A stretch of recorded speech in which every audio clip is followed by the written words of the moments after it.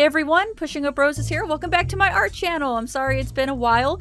My last camera died, but I am back borrowing a camera so I can show you this amazing guitar pour. And I'll explain more about that later when I'm tilting. First things I want to go over are the colors I chose. First color is Liquitex Basics Prussian Blue. And everything is mixed with Floetrol today. Next color is Liquitex Basics Turquoise mixed with DecoArt Metallic Aquamarine.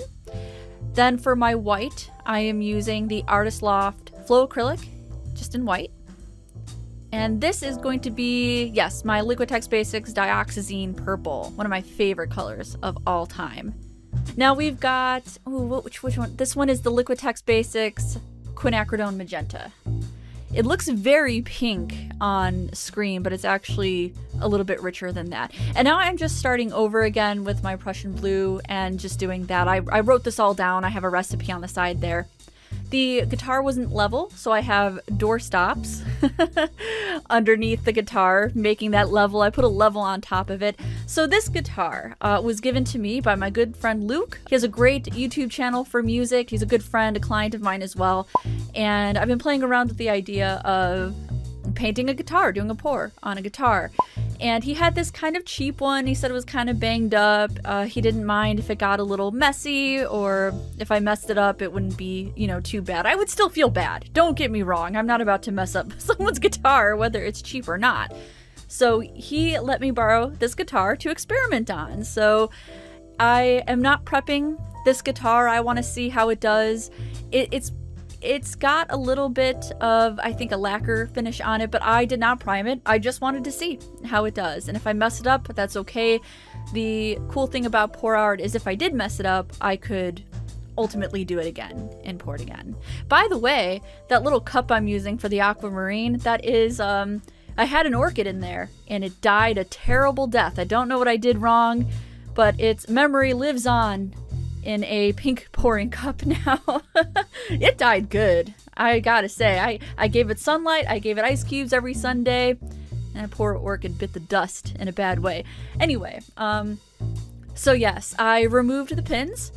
I taped over the little bridge there for the pins that holds the strings down, painted or taped over the neck just a little bit, and I only did that. I'm not painting anything above, you know, I'm not painting the frets or anything, but I wanted to have something to grab on. While I tilted, I knew I would get paint on my hands. Even if I was wearing gloves, I would get paint on that. So I taped up the neck a little bit, and then I taped down the pick guard. In the hole, I have like a little guard up, so the tape is facing straight up, so that no paint gets in the guitar itself. I do think I ended up getting like one drip of paint in there, which is fine. I'll probably scrape it out a little bit later. So I'm just gonna finish up my cup. Oh, am I finished? I can't remember what I did here. I like how I'm like wiping off the guitar as though I'm not about to dump a bunch of paint on it. So if I were doing a more expensive or rare guitar, I probably would prime it. But in this case, I wanted to see how the Floetrol reacts. You know, the Floetrol gives a kind of a latexy feel, and I was hoping it would just cling onto the guitar, you know, cling a little bit better than watered down paint. In the end, it actually did. Spoilers, it did. So I was pretty happy with that. All right, we are ready to pour on the guitar. I was very nervous. This is a very strange shape to pour on, especially with the taped off parts. I went with Galaxy colors, and I went with a traveling jiggle pour. The blue started to take over, kind of in an intense way. I see my purple coming out there, and there's some white. So I don't know, I decided to just kind of do a little ribbon down there because I did see that it was getting very, very blue. Now I did use metallic in here, and I used a DecoArt metallic Aquamarine, and I did put white on top of that. And when I do that, I usually get a lot of cells, cloud effects. Typically I'll do gold. I didn't want any gold in this color combination, but I did put the white on top of the metallic, and because I did that, there should be cells popping up. So I was kind of looking at this, kind of wondering where in the world I was going to take it. It looked kind of a mess. Looked a little disappointing. It was a lot of blue. My purple did tend to get a little lost. the turquoise really takes over. So if you're going to use a turquoise and a metallic turquoise, just know that it spreads and it will take over sometimes the purple. And the magenta also got really lost. So I wasn't sure what to do with this, so I just started tilting. I just wanted to get the thing covered and make sure that there wasn't a lot of paint on the surface. I think I approximated the paint pretty well. I think I used about 500 milliliters, 16 ounces. So I wasn't trying to go down the sides. I was thinking that maybe for this first experiment, this is the first guitar I've ever done. I wasn't even sure what I wanted to do with it, to be honest with you. I wasn't sure if I was going to try to fully cover the sides. I decided to just tilt and see what happened. And a lot of the paint did go down the sides, and you'll see the coverage at the end. So enjoy this completely chaotic tilt. I was getting paint everywhere. It starts out, I already, look at that, I already knock over my cup. It was chaos.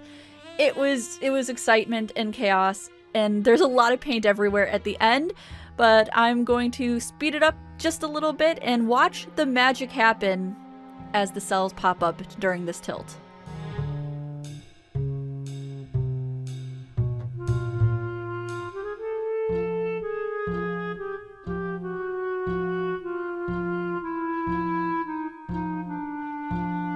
So I'm going to pop back in here and just say, I love that corner, that top corner up there. It does sell up a little bit more in the end, because the more you tilt, because of the metallic, the more you tilt and stretch, the more cells, you know, are going to happen. You get those little cloudy cells when you put it up against the white. I love that purple corner. That was the mixture of the purple, blue, and magenta. It kind of created this almost light pink tone, you know, type of a purple. And yeah, I love that corner, the top corner and the bottom. It's gonna sell up a whole lot more, probably because I torch it in the end. When you torch, that kind of, the heat kind of enables more cell creation. I'm not even sure if I really needed to do that, but let's continue to watch the magic.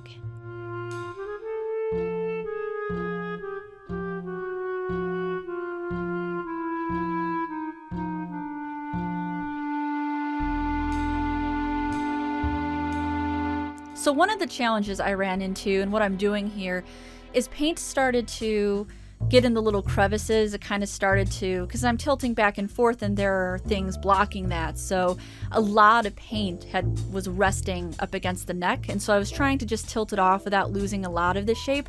I did lose a little bit of the shape in the end, but you can't leave that much paint on a surface. You know, you have to, I try to tilt to where it's not moving too much. I don't mind a little bit of movement.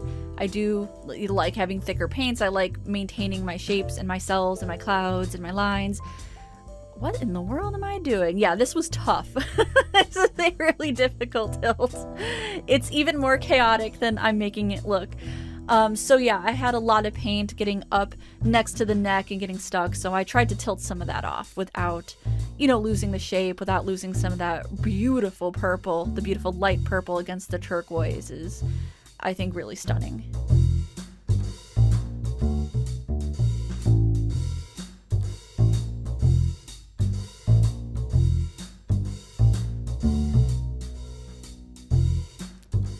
So at this point, I decided to torch it real quick, which I think in retrospect, I didn't need to do. You know, with the metallics, the cells and the cloudiness will form on their own. I was trying to get a little bit of that blue paint to sell up a little bit more, maybe get some more cells. I didn't. I did in the corner, in the blue corner on the top there. I did end up getting more cells from torching it there. I think I probably got too many though from torching it. And had I just left it, they would have popped up on their own, I think. And I don't think it would have gone too overboard, but I was very excited by this result.